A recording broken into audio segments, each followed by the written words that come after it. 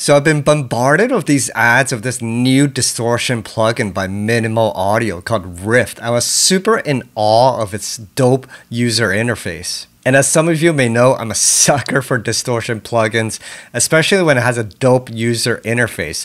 So I couldn't help myself but to buy it, although I shouldn't be buying any more plugins because I am saving for a new PC. But I did want to get it to try it out and then show you guys the results. Speaking of which, if you're looking into building your next music PC, make sure you check out my video with Tech Notice where we talk about what components to get for the best setup. By the way, my name is Stranger, and if you want to improve your music production and sound design, especially with drum and bass and dance music, then this channel is for you. This video is not sponsored by Minimal Audio. As I mentioned, I just had to get my hands on it, so I bought the plugin so I can test it out and then share you my thoughts on it, whether you should buy it or not. And as usual, if you want to see me make more videos like these, then make sure you hit the like button and subscribe to my channel. Also, if you're a beginner to Ableton, then check out my 4-class series on Skillshare, where I show you the basics on drum programming and writing bass lines. All right, without further ado, let's get right into it. All right, so let's start with what I like about Minimal Audio's Rift. What's unique about Rift is you can apply a completely different distortion algorithm on the positive and negative polarity of the waveform. So they call it bipolar processing. And they also provide a nice selection of different distortion or wave shaping algorithms that sound really nice. So here's my sound without Rift. And now let's play with Rift. I'm going to increase the drive as well. We can use these knobs to adjust the shape of the distortion algorithms.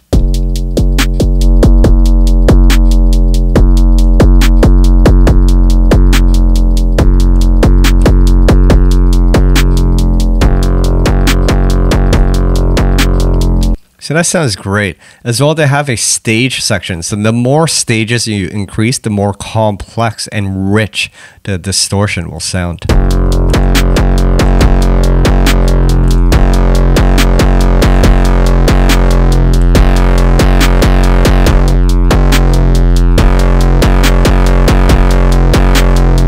So that sounds pretty nasty. Now let's just go through a number of the different wave shapes.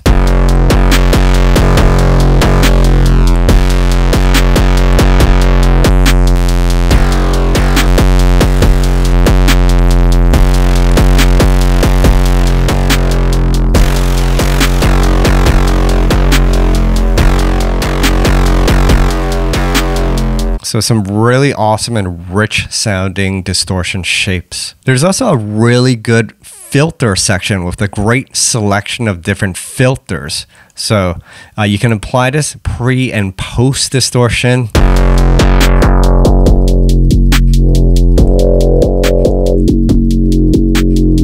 This morph knob is pretty useful, so it morphs the shape of the filter.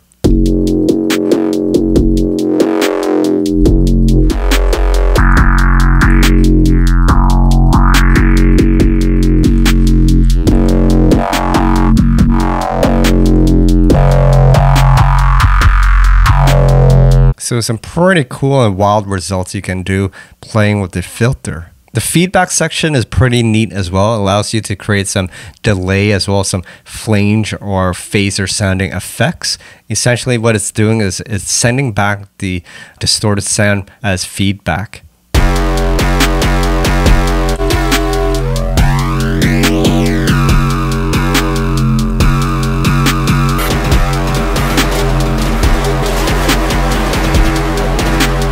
So combine that with the filter, you can do some pretty wild stuff with it.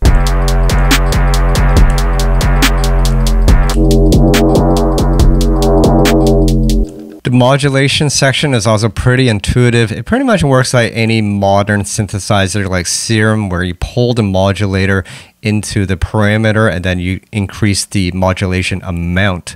So they have an envelope follow, which follows the envelope or the shape of your sound.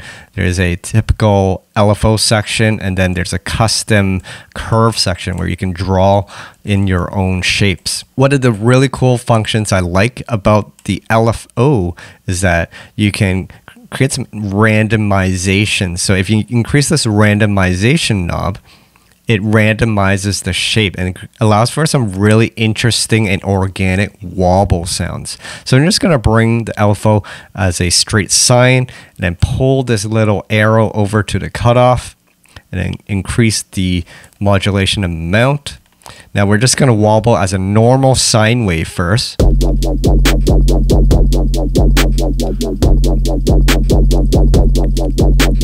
Now that sounds pretty good, but watch as we increase the randomize parameter.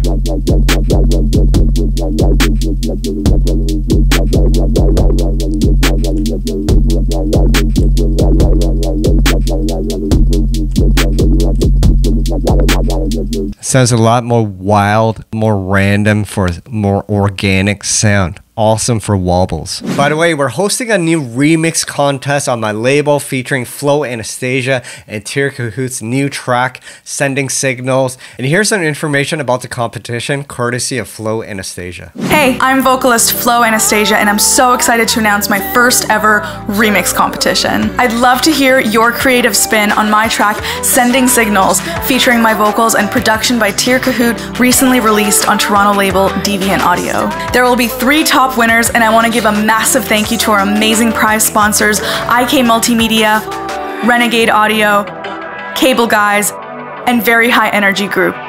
You'll also win your choice of Deviant Audio and Flow Anastasia merch. You can listen to the track and download the remix stems from my Audius profile. Once you're done, upload your track to Audius and be sure to select This is a Remix. The deadline is August 4th, and I'll be scoring the top 10 finalists with Deviant founder Stranja live on his YouTube channel. Your remix can be any genre, any style, and I'm so excited to hear what you create. Alright, so we've talked about what I like about this plugin, and the only thing that I think is missing with Rift is a multi-band distortion option. So this plugin only allows distortion of the entire signal, whereas other modern distortion plugins such as Trash 2 or Thermal allows you to break down your signal into low, mid, and high bands and apply a different distortion to each band. So Rift is a little more of a different beast. It's more a unique thing is its bipolar processing, which is really cool. And if you really need multiband distortion, there is a way around it. Just go into your workstation and break your signal manually into the high, mid, and low band. Now, depending on your audio workstation, the process of breaking up that band may be different. For example, if you're in Logic, you may have to send the signal into 3 different buses and add a different EQ on each bus. But with Ableton, you can simply apply an audio effects rack and then introduce a high, mid, and low band. So this section has a high EQ, high pass, mid band, and low band. And then I'm applying a different riff distortion on each band, except the low, I'm just keeping it pure for a nice pure sub bass. So here it is with the low band. I'll add the high and mids one at a time.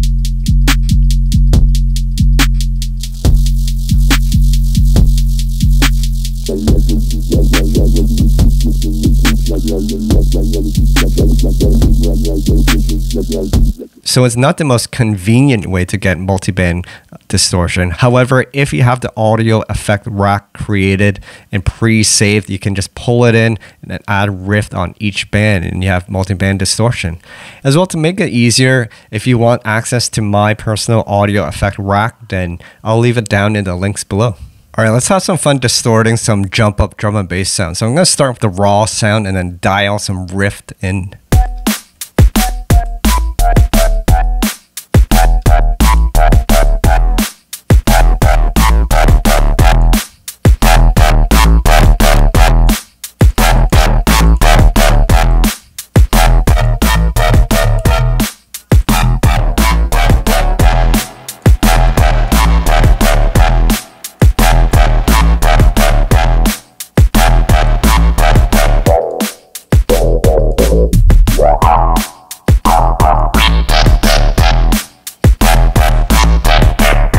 Alright, so some pretty fun options you can have with this plugin. Alright, so on to the $1 million question. Should you buy Rift? Well, if you don't have a distortion plugin, currently it is on sale for early adopters at $75 US, so you save $50, and the price point is lower than Thermal as well as Trash 2, so it's a pretty good value. However, if you want more flexibility and creative control on how you implement the distortion from multi-band distortion and dynamics, as well as how you route it, then maybe something like Trash 2 makes more sense because it has a lot more different options on how you configure the distortion plugin. Not to mention it has 2 stages of distortion as well as a dynamics section, which are all available in multi-band and single band mode. Also, Thermal has been a favorite of mine recently. It has a really good interface and has a lot of flexibility on how you control the distortion as well as a good number of distortion shapes and multi-band mode. However, Thermal is a lot more expensive, so you do have to dish it out if you want it. That said, if you want something brand new that's cutting edge, Rift is a great choice. The bipolar processing is pretty cool. It has awesome distortion shapes, as well as its filter section, feedback section, as well as the modulation matrix make it a pretty neat plugin. The only limitation is that it doesn't have a multi-band mode, but as I mentioned earlier, there is a workaround. You can manually create a multi-band section using different bus or an audio effect rack in Ableton, so not all is lost without multi-band mode. And once again, it is a really good price, so it is something to consider. Alright, that's pretty much it for today, guys. Thanks for watching, keep practicing, and I'll see you at the next video. Hey, if you want to support me, you can grab a number of my products. I have a gnarly Serum preset pack with over 150 face melting bass presets, as well I have some Ableton project files to jumpstart your next idea. But if you're not ready yet, you can pick up my free Serum preset pack and my free sample pack. For more information, check the links down below.